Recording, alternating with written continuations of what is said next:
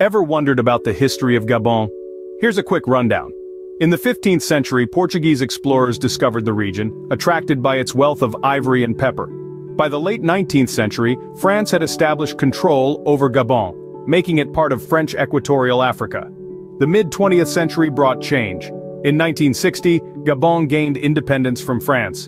Léon M'Ba, a strong advocate for continued association with France, became the first president. Following his death, Omar Bongo took over, ruling for a remarkable 42 years. In 29, Ali Bongo, Omar's son, assumed the presidency. Gabon, rich in oil and minerals, continues to navigate its path in the modern world. There's so much more to Gabon's story, but that's it for this 60-second sneak peek.